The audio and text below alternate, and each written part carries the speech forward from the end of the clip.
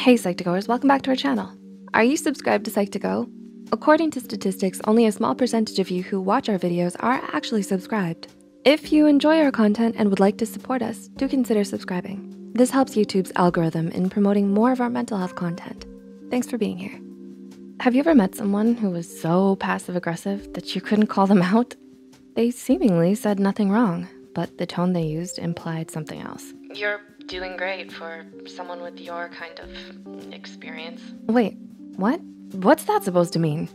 Truth is, passive-aggressive people just have a sneaky way of using aggression, so they aren't flat out caught with ill intentions. Instead of handling their negative feelings, they express them subtly through passive-aggressive actions. The term passive-aggressive was first used clinically in World War II. Soldiers who refused to comply with officers' orders were described as passive-aggressive.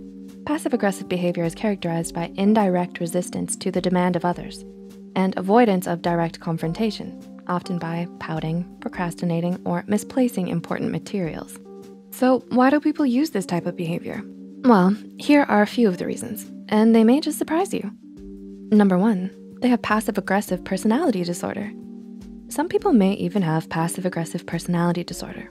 While PAPD is not a medical diagnosis, the Diagnostic and Statistical Manual of Mental Disorders, 4th edition, explained that it was a negativistic personality disorder and included the term PAPD as a proposed diagnosis. It is now viewed as a personality trait, personality syndrome, or dynamic behavioral pattern that people can exhibit. According to the American Psychology Association, passive-aggressive personality disorder is a personality disorder of long standing in which ambivalence towards the self and others is expressed by such means as procrastination, dawdling, stubbornness, intentional inefficiency, forgetting appointments, or misplacing important materials.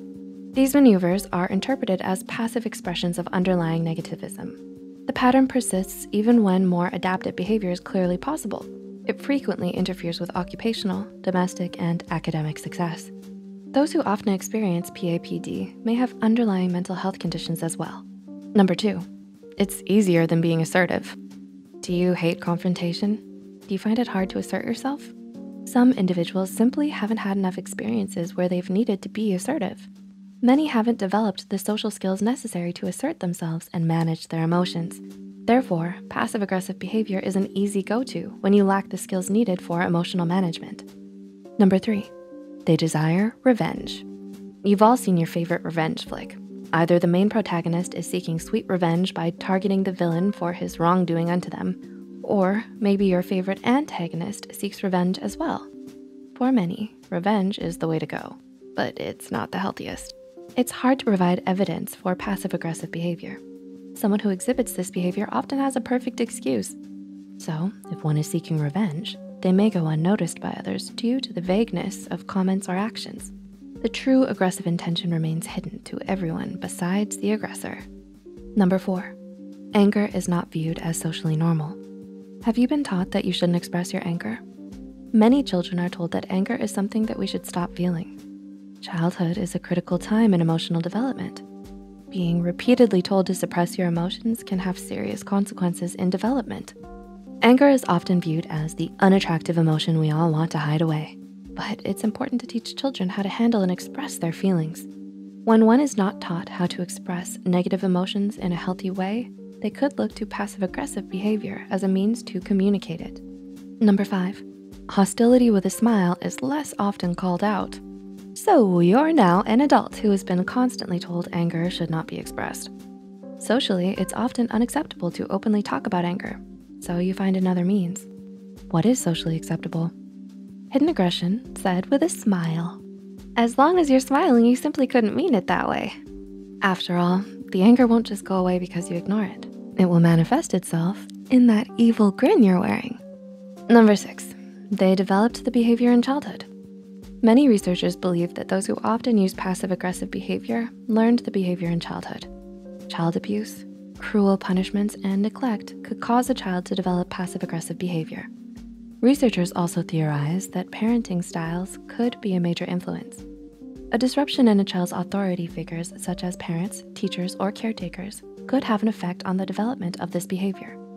Learning how to assert oneself in childhood and even now can help prevent this behavior. It's important to note too, that some behaviors are often mistaken as passive-aggressive behavior. Certain health conditions have symptoms similar to the behaviors.